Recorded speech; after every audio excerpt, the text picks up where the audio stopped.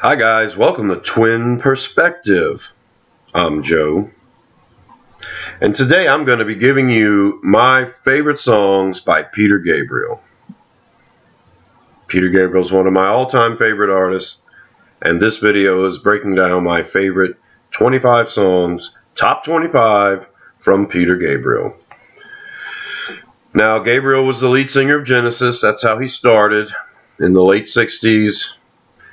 The last album he did with Genesis was in 1974.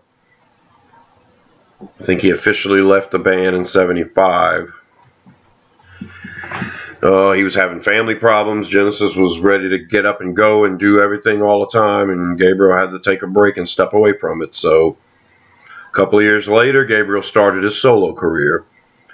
He released 4 albums that were self-titled. The first one in 1977. We're going to call that one Car. He released his second solo album in 1978. We'll call that one Scratch. And then in 1980, his third solo album, he really came together with the members he was playing with. Tony Levin has been his bass player his whole career from King Crimson. He started his solo albums, his solo career with Robert Fripp as the guitar player, also from King Crimson.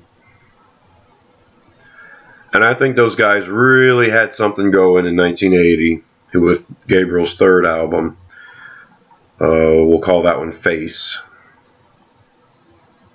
The 2 previous albums, Car and Scratch, late 70s, not so far removed from Genesis. A lot of 70s progressive rock influence in a lot of those songs. I felt like there were a few tracks that were pretty good. I really just felt like Gabriel was finding his way through those first 2 albums. And in 1980 with Face, he really brought it all together. Found his way, I think, as a songwriter, and like I said, with the musicians he was working with. And Face was one of the best albums he ever did. 2 years later, he released his 4th solo album, self-titled solo album, in 1982. That one we'll call Security. Once again, a great solo artist writing great songs. These last 2 albums I mentioned, Face and Security, got away from the 70s prog rock stuff. And like I said, really found his way as a musician and how he was going to write songs. But it all came together in 1986 when he joined forces with Daniel Lanois as a producer. He had started using David Rhodes as his guitar player as well. And 1986 with So, that was the biggest album of his career. Chart toppers left and right, Grammy winning. He became one of the best artists out there with that release. And I do have a lot of songs from that album on my top 25. But I think his 5th solo release, in 1992, Us, which was also produced by Daniel Lanois. I think that was Gabriel's best album as a solo artist. And Us is highly represented in my top 25. Eventually, 10 years later, he did another solo album. I'll say his 7th solo album. It was called Up. It was pretty good as well. I think Gabriel produced that one on his own. I like Daniel Lanois' production, so for me, Up was a bit of a disappointment compared to So and Us, but So and Us are 2 of the best albums ever made, so in my opinion, so it's kind of hard to live up to that anyway. Gabriel had a lot of albums after that involved collaborations, Big Blue Ball. He also revisited some old songs with an orchestra. New Blood. But I think Gabriel's work as a composer of soundtracks has a lot of great stuff by him. 3 soundtracks in particular that I want to mention. In 1985, he did the soundtrack for Birdie. Those were a lot of his old tracks that he just remixed and just presented in a different way. And it came out pretty good. Nothing from that album on my top 25. In 1989, he did the soundtrack to The Last Temptation of Christ. This album is called Passion, and this is my favorite album of all time. I like to say that Us is Gabriel's best solo album. This is Gabriel's best album. It's a soundtrack, but this is his best album in my opinion. Passion, represented on my list as well. And I'll also mention 2002's Long Walk Home. That was the soundtrack to Rabbit Proof Fence. That is a beautiful soundtrack. Every song is great. And I have a love affair with that album on a personal level, which involves Twin Peaks and some original stuff I did, fan fiction I did myself for Twin Peaks. And I use a lot of those tracks from Rabbit Proof Fence for it. When I hear those songs, I think about my Twin Peaks creation more than I do the movie Rabbit Proof Fence. Anyway, none of those songs are represented on my list. So here I go. The top 25 songs by Peter Gabriel, the way I see it. All right, at number 25, Bread and Wine from Passion, 1989. Bread and Wine is the last song. It's kind of a lot of the themes in the album Passion are traditional themes. I find myself singing religious songs to some of these. This one, notwithstanding, His Truth is Marching Home. It's a beautiful song. I love it. It's very, it's an instrumental. It's very slow, and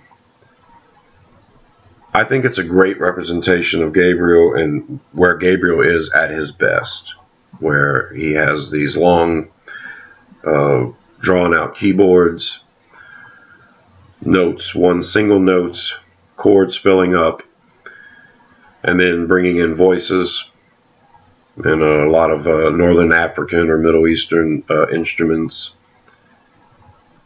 That's where Gabriel's voice can shine when he does stuff like that. He's got better efforts, though, further up on my list. At number 24, from 1980, Face. The big hit, Games Without Frontiers, featuring Kate Bush on backing vocals. Games Without Frontier was a single and a decent hit for Gabriel. It's a favorite of mine because it's very catchy, and it talks about war. It talks about how we're brought up to believe that in this war mentality, the winner take all. And I think what the song is saying is, in the evolution of man, we remain children playing these games with war that, there can be no winners. At number 23, from the album Us, 1992, the opening track, Come Talk to Me. I was always under the impression he wrote this about one of his daughters, asking her to come and talk to him, break down the barrier. It's a good song. It's a really good song, and it's grown on me. I think Come Talk to Me is one of those staples for Gabriel. It's probably on a lot of people's lists. I like it more and more. It's a fine song.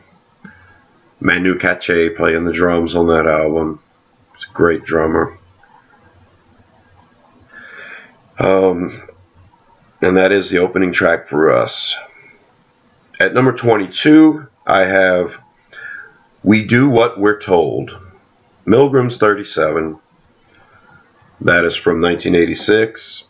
So, We Do What We're Told is very weird, very strange. It's another one of those aerial kind of soundscape background keyboards with the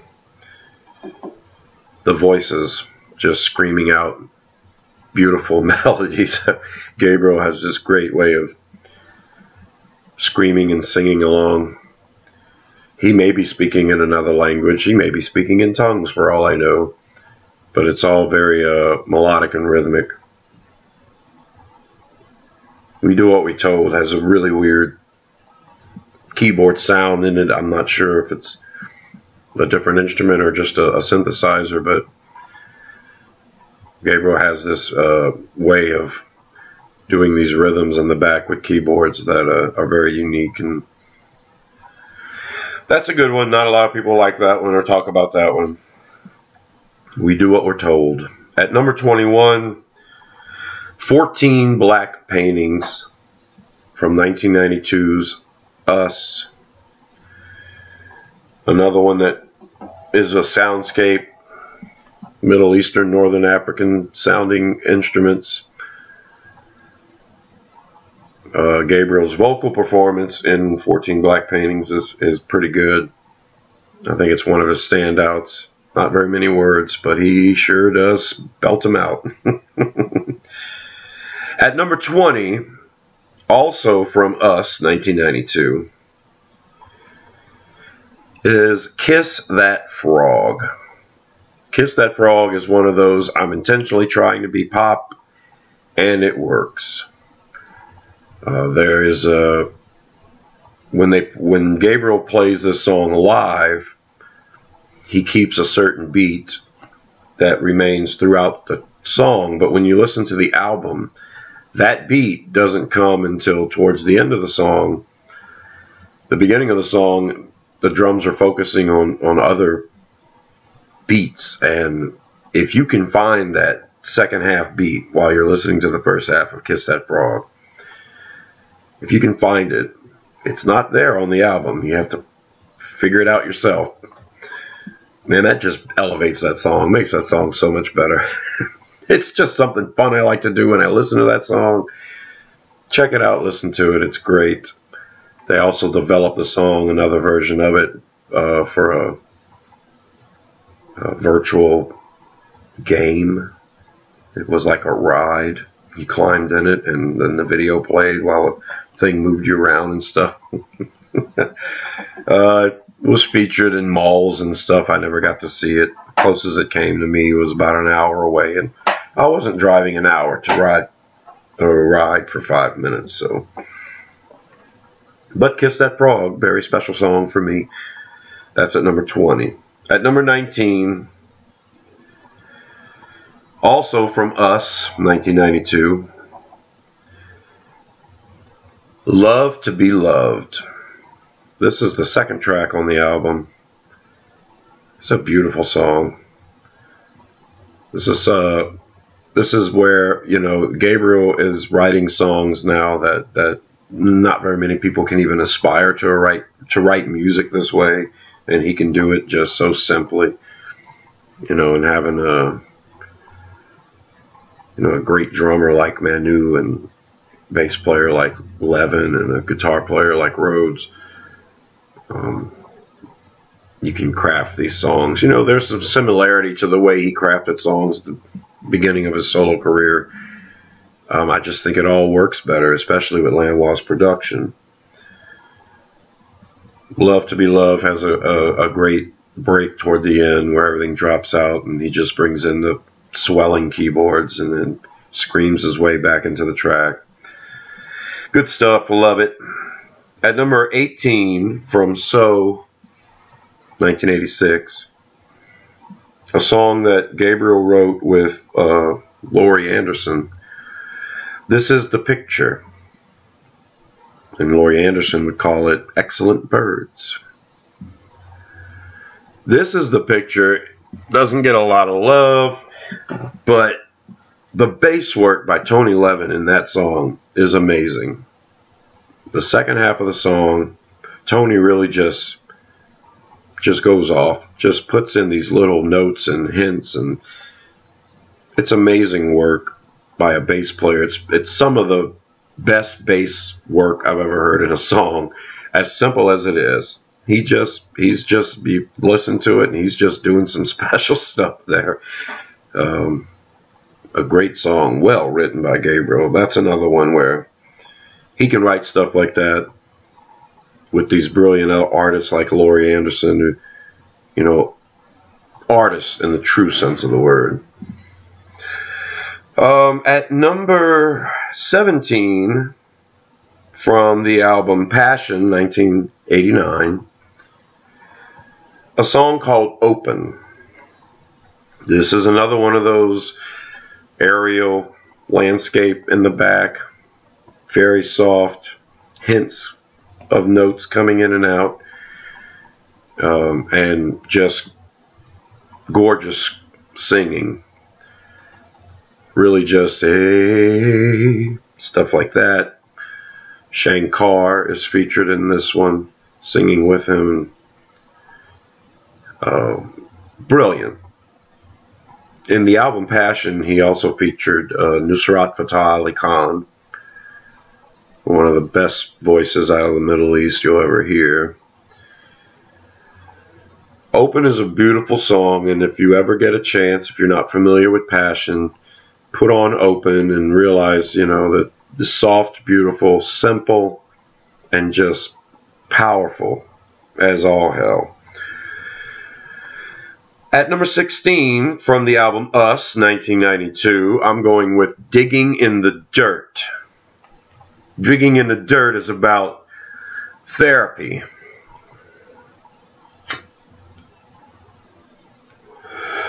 We could all use some therapy. It's also about marriage counseling. And we could all use some of that too if you've ever been in any relationship. You know what that's about. Digging in the dirt. You gotta figure out your own stuff before you can really figure out anybody else. You set these limits on where the relationship will go. And if you're having issues, take a look inside. You'll figure it out. At number 15, also from Us, 1992, the song Only Us. Only Us is one of those great songs, very strange rhythm, excellent bass work again. Gabriel's a brilliant songwriter to be able to put together something like this. Only Us is one of those. I think this is one of the most unique things he's ever done. Very rhythmic, and he's so rhythmic in everything he does. But Only Us is strange. High on my list because I think it's a great accomplishment. At number 14, from his first solo album, 1977, Car, I'm going with Salisbury Hill, the first single, big single he had. Put him on the map as a solo artist. He still plays that song to this day. A great song about a place he lived, growing up in a valley somewhere. And Salisbury Hill has strong lyrics. It's a very simple song, nice rhythm. The ending doesn't really go as far as he can go in songs. But I think the strength of the lyrics is what carries Salisbury Hill for me. Salisbury Hill would probably be in a lot of people's top 5. But it is on my list on the strength of those lyrics at number 14. At number 15, from 1980, Face. Family Snapshot. Family Snapshot, in my opinion, is a progressive song that's actually structured very well and presented very well, that Gabriel did. A lot of different parts. The ending is might be my favorite part of the song. So gorgeous, so yearning, and painful and powerful. Good stuff. Family Snapshot, different parts, and like I said, it's removed from progressive rock, but it's still structured that way, and I think Gabriel did a fine job with Family Snapshot. One of his classics from his first 4 albums that I really, really like. At number 12, from the album Passion, 1989, With This Love. With This Love. Now, With This Love appears twice on Passion. He does one version with different instruments, Middle Eastern, Northern African instruments. He does another version with a boys' choir. Both of them are very powerful. I can't tell you which one's my favorite, so I'll just say With This Love, and you can pick whichever one's your favorite and listen to it. Very unique song, very powerful, beautiful chords, great melody. Not a lot of people can pull off that. It's a great, great song. An accomplishment. I think an accomplishment that any musician would be proud of. At number 11, also from Passion, 1989, the song is called It Is Accomplished. It is accomplished. It also hints back to the same traditional song as Bread and Wine. It is Accomplished and Bread and Wine, I think, are the last 2 songs on the album.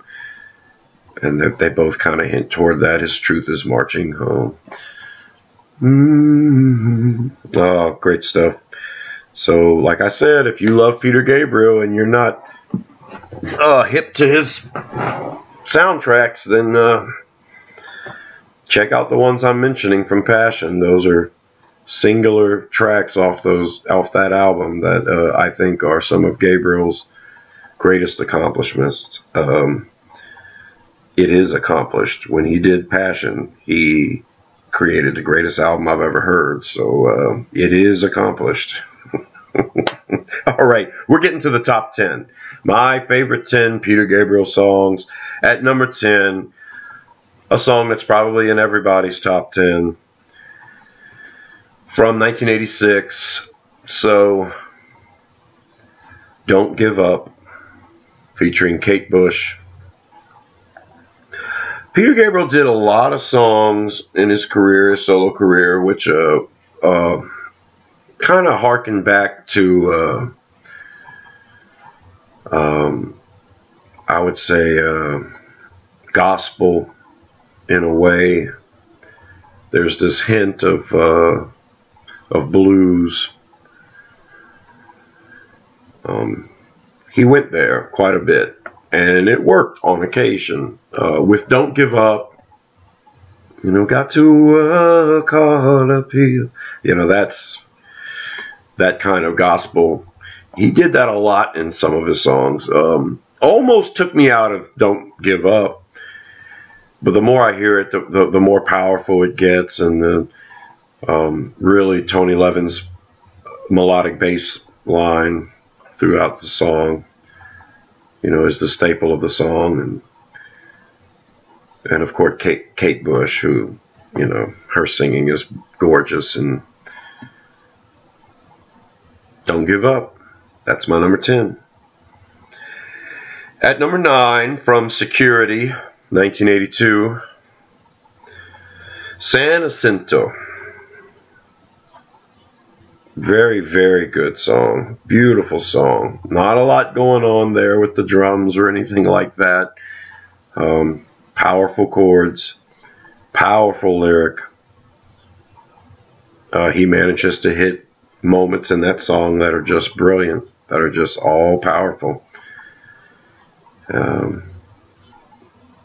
That's an absorbing song. Great song. You know, he had a lot of singles, I want to say, from those first 4 albums. This one wasn't as successful as the rest, but San Jacinto, beautiful song. Great. At number 8, from the album Us, 1992, Washing of the Water. Now, you want to talk about gospel? This is it. This is the epitome of it. And I think he did a great job with this song. Vocally, he limits himself at points, and I think it fits the song very well. He only picks a couple of moments where he really belts the notes out, and you know he can do it. But it is gospel to me. It's very, I think it's a all-around kind of song. I think it's the kind of song that a country artist could do, or that a blues artist could do, or R&B artist could do. So, Washing of the Water, number 8, one of my favorites. At number 7, speaking of religious washing with the water, at number 7 from Car, 1977, Here Comes the Flood. Now, the version on Car is very good, very awesome, very powerful, in your face, lots of instruments doing lots of things. He stripped that song down later on in his career and did a version of it with just him on the piano. And I think I actually like that one better. But as a song, it is written very well. The chord progression's gorgeous. Here Comes the Flood, one of the best songs ever written. Absolutely love it. And it still holds true to this day. At number 6, surprisingly, from Up, 2002, the song I Grieve.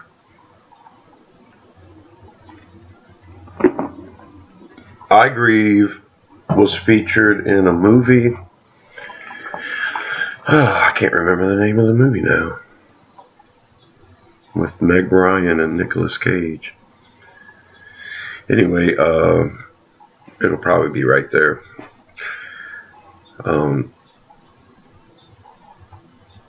That version and the version from Up are pretty similar.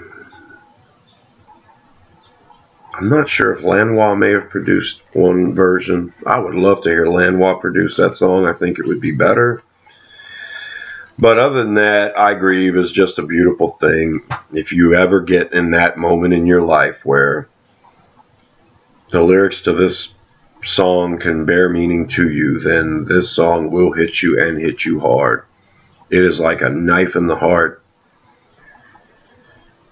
It's gorgeous. It gets to that little faster paced part toward the end before it gets back to the soft part, and you know, at that point, the pain has swollen up so much that quicker break, it's like a release. It's like from depression to almost this drive. I don't want to say anger, but it's a drive to refocus yourself, you know, to get out of that rut.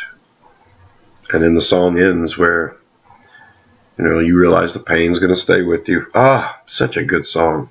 All right, let's get to the top 5. At number 5, from Us, 1992, the last song on the album, Secret World. Secret World is brilliant. The way Lanois produced it is absolutely phenomenal. And when Gabriel does this song live, it might be better. He brings all of the different parts in at one time. And for every time those progressions come up, they keep the full band going and the strong drumming going the whole time. And it works so well as a live song. It makes you want to get up and dance. It's a great live song. But I'm going to tip my hat to Daniel Lanois because even though, I don't know, some people might feel like the album is missing a lot of those parts because Lanois brings them up, he'll tease you with it and then pull it back. And when you hear it live, you kind of miss all those parts going on at the same time. But Lanois crafted it so well. It works as the album version works for me too. Secret World, number 5. At number 4, my favorite song from my favorite album, Passion, 1989. The song is A Different Drum. I think A Different Drum is a phenomenal accomplishment by a musician. I think even though it's basically an instrumental, it reaches this point of power that a lot of songs just can't with a basic chorus.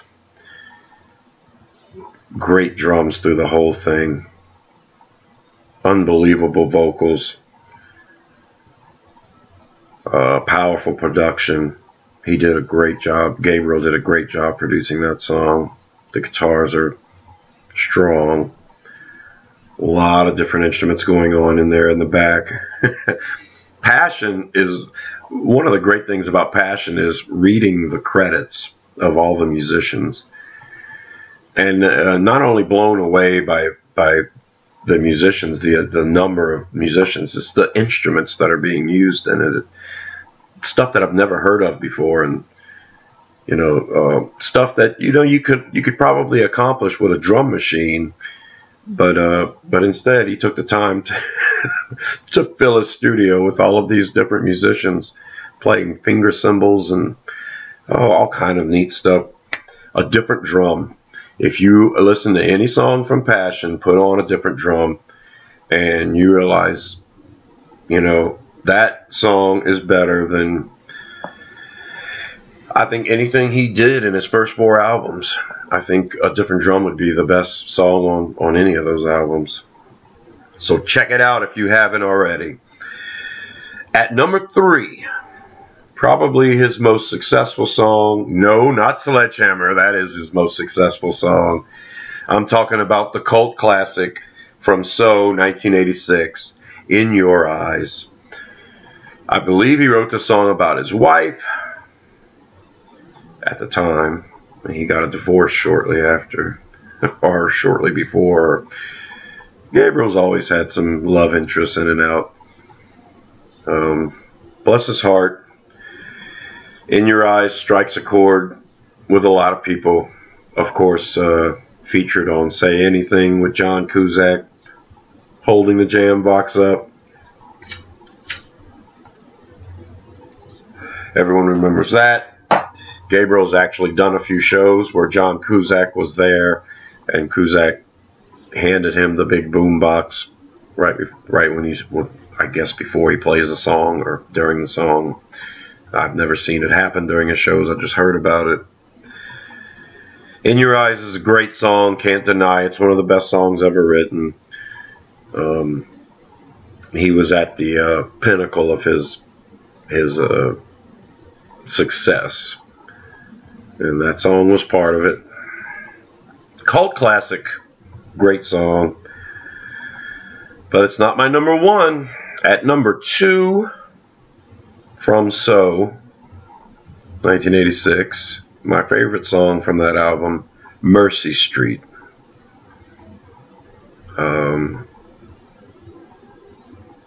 Mercy Street's one of the best songs ever written. It's an accomplishment few musicians will never be able to do. Even if they strive to pull something off like that, it won't come out quite like that. When I was young, when that album came out, I was probably 15 years old.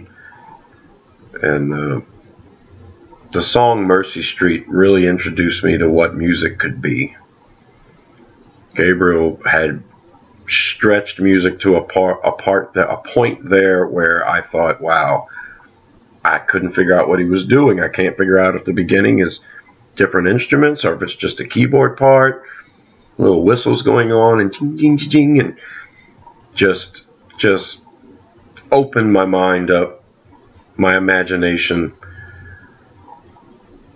The way he sings it with a deeper register going on through the whole time.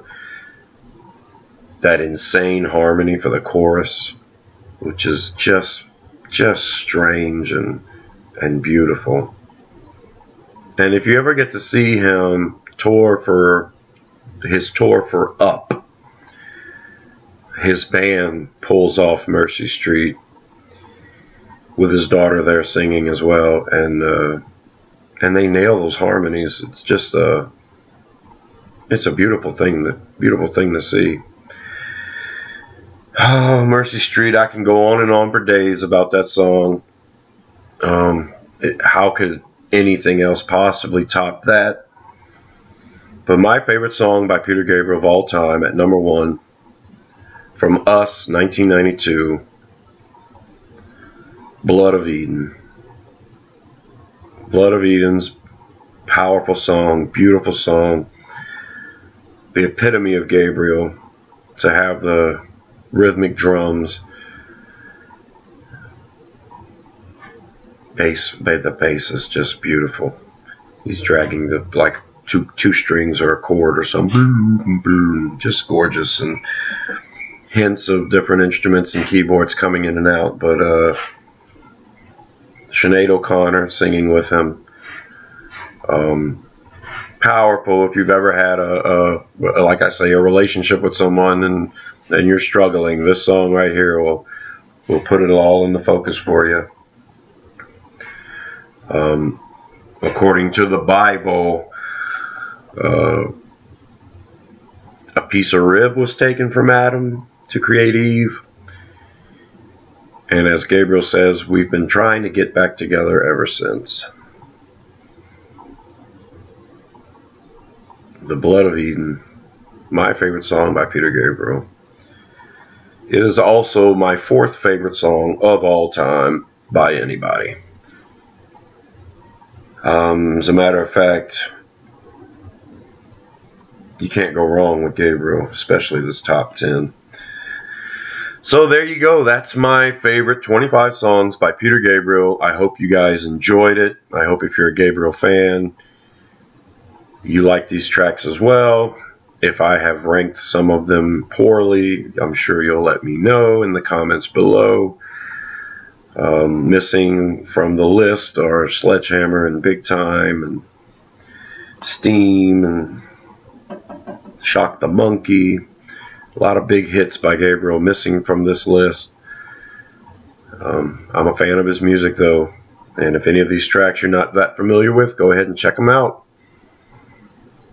Being that Genesis is my all-time favorite band, I think that my opinion of Gabriel has validity as well.